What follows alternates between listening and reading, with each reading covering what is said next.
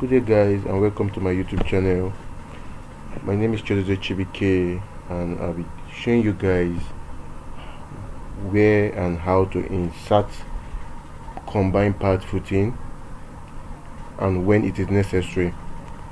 If you're new to my YouTube channel, I would like you to like, comment and subscribe to the channel as a means of encouraging me to upload more wonderful content on structural engineering and using Prota to actually design also.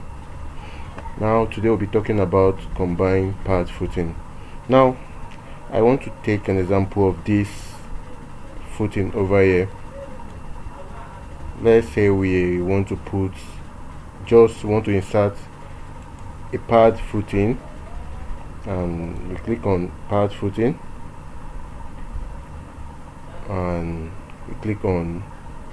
we check the design of each of them, and the design is successful for both. You can see the design status, and we click on OK. You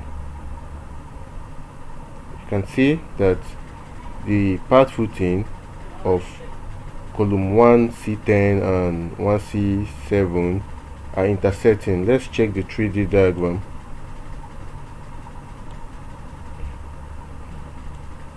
You can see they're intersecting, which is not good. And the condition for inserting a combined part footing is when two part footing are intersecting or into each other. That is one condition in which you can insert your combined part footing.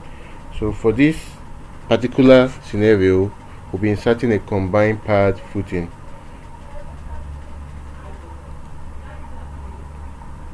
Now let's work on this. So we'll go back. Now let's see what will happen when we insert a combined part footing.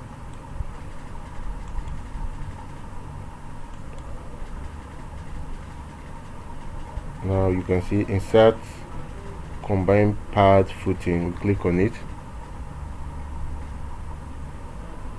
You can see our design is giving us in the L direction 1500 millimeter, in the Y direction 2200 millimeter.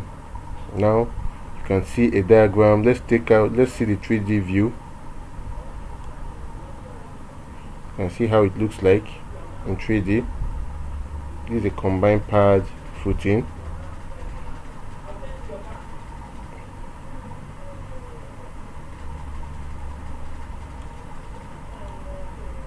So, and that is it.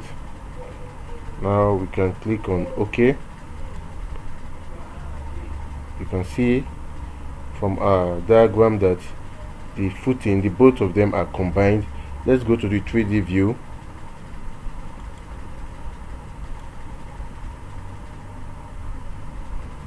Now let's check it out over here. You can see that this is more better and shows you that both of them are no longer intersecting but are using one foundation system, which is very good for this design.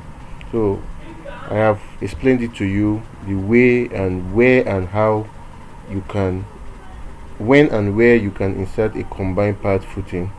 So thank you for watching this video. Do well to subscribe, like and comment, and share with friends and colleagues that wants to learn more about Prota Structure or more about structural engineering. Thank you and God bless you.